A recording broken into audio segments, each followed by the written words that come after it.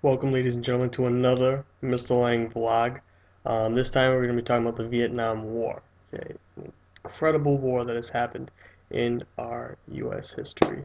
Okay, all right. So, a couple things real quick. It was the longest war in U.S. history. Period.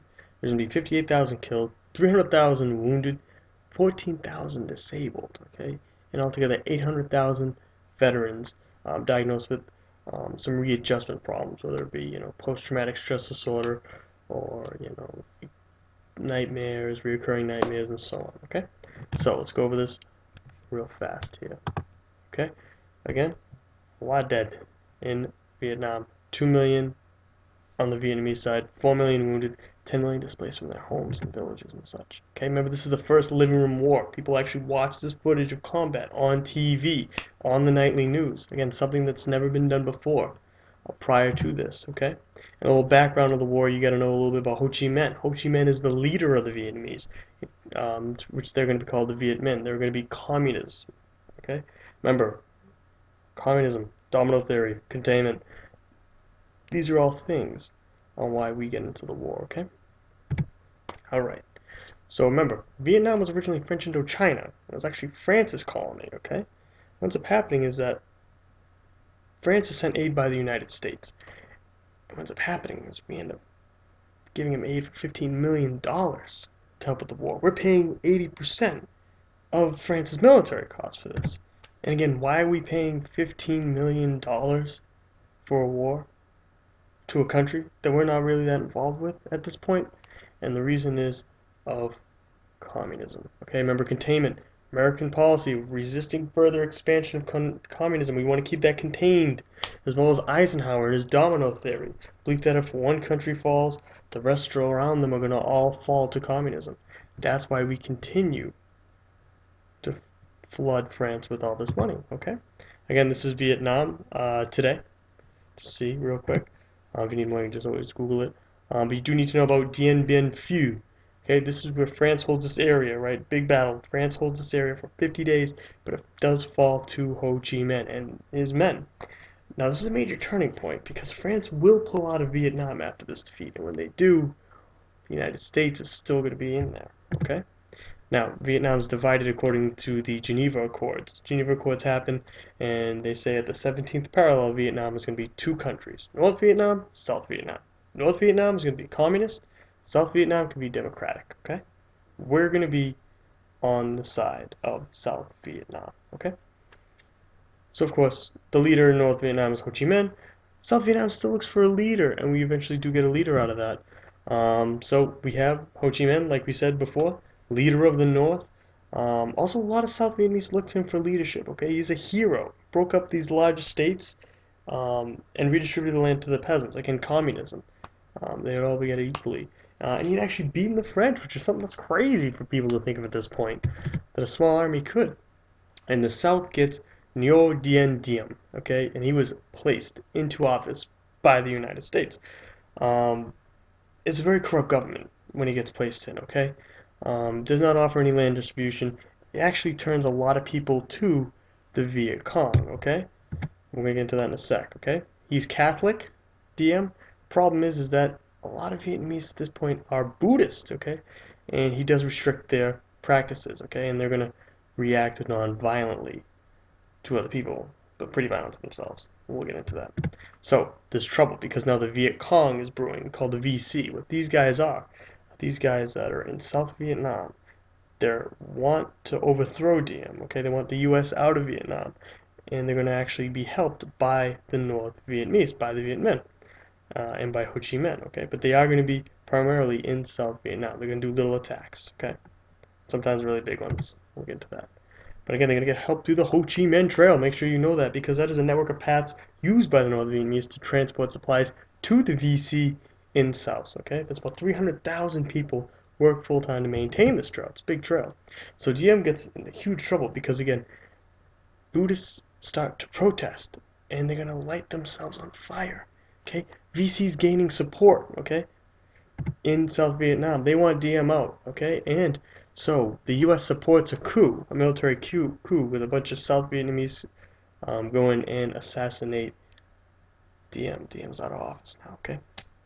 Also notice the date, November 1st, 1963. Just 21 days later, Kennedy himself is assassinated. Connection, who knows? Conspiracy. So of course you do have General William Westmoreland. He's going to be taking command of Vietnam for the United States, okay? Now, on top of that, you want to know about the Secretary of Defense, Robert McNamara. He served under Kennedy and Johnson, and he actually recommends him to escalate the war, send in more troops. Then, of course, we have the huge Gulf of Tonkin incident. What that is we have the USS Maddox. It's a U.S. ship, gets attacked by North Vietnamese torpedo boats. 2 days later, the ship captain apparently says we get fired upon again. Oh no, we got to do something. It's later found out that it probably wasn't shot on again, but nevertheless, LBJ does ask Congress to act. So what ends up happening is you get the Gulf of Tonkin Resolution. This gave LBJ a blank check to do whatever he wants to repeal these attacks. It gives him all necessary measures to repeal any armed attack against forces of the United States. This is what really starts the Vietnamese conflict for the United States. We were in there before, okay, but now we're going to start sending troops and escalating from here on out. And so we need more troops. Of course, we're going to grab more troops. We get the draft to go on. Remember we did the draft activity? Awesome activity. But the draft is a lottery random picking of eligible people to join the military, okay? Help with the growing demands for the troops. That's an actual draft card right there. Okay, and during this, you're going to have two different movements. You're going to have the Hawks that support the war. You're going to have the Doves that oppose the war. And these are just names for people that are back here as civilians, as well as people that are actually going to be enlisted through to the draft. So there's a few ways to avoid the draft. You have conscientious objectors, very rare, but more you're going to have the deferments, okay, and the Dodge drafters. The Dodgers are going to go to Canada mostly, okay? Remember, you can have deferments about college and so on, okay? Escalation starts to escalate. We have Operation Rolling Thunder. It's intense bombing of North Vietnam. It's supposed to weaken the will to fight of the enemy and assure that the South Vietnamese that we're going to commit to them, okay? But this actually leads to a lot of South Vietnamese to join the Viet Cong because after all, we are just like bombing North Vietnam, more Vietnamese, okay? There's going to be lots of defoliants used and napalm, okay? Agent Orange is one of these defoliants, and these expose jungle lines, enemy hiding places, and they actually poison enemy food. Now, again, we're there to battle for the hearts and minds of the people. But are we really? Are we really? And that's where you do have to see what heart, okay? We burn their villages, kill their livestock, and you do have chemicals that cause skin disease, birth defects, and cancer. Okay, and there's some victims here. Very horrific what these Agent Orange and napalm can do. Okay, the effects. So we escalate. We have Operation Cedar Falls, where we attack a VC headquarters.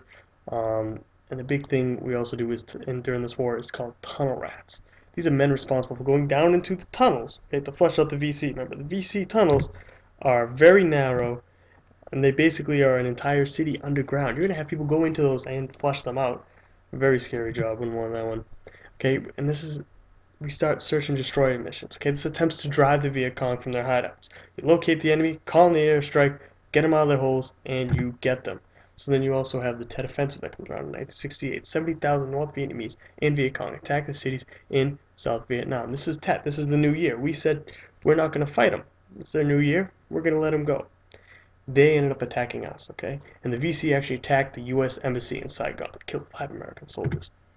This is a turning point, okay? This proves that the Viet Cong was strong. They were determined. They were organized. Way more than we thought they were going to be, okay? This also creates a credibility gap where people start to trust the government less from what they've seen. Johnson says he'll halt the bombings, doesn't halt the bombings. And he announces he will not seek re-election. Huge, okay? My Lai, that's when you have a Charlie Company, group of U.S. soldiers at the command of Lieutenant William Cawley. What he does is he does search and destroy missions, and he finds Charlie or the Vietnamese villagers, and he destroys them. And what he does is he destroys 300 civilians, old men, women, children, killed by him and his men. And these killings get reported. And 2 years later, these photographs get out to the public, and many Americans view Vietnam veterans after this as baby killers. And it's a terrific and horrific thing. So you're going to have the counterculture revolution touring this. We're going to get more into that in another vlog. You are going to know about the Students for a Democratic Society, SDS. It's a radical group formed under major colleges to protest the Vietnam War. Now, with that, one of the biggest protests is at Kent State University in Ohio. Okay, students are upset that Nixon ordered troops into to Cambodia rather. So they burned some ROTC buildings. Remember the famous song by Crosby, Stills, and Nash and Young?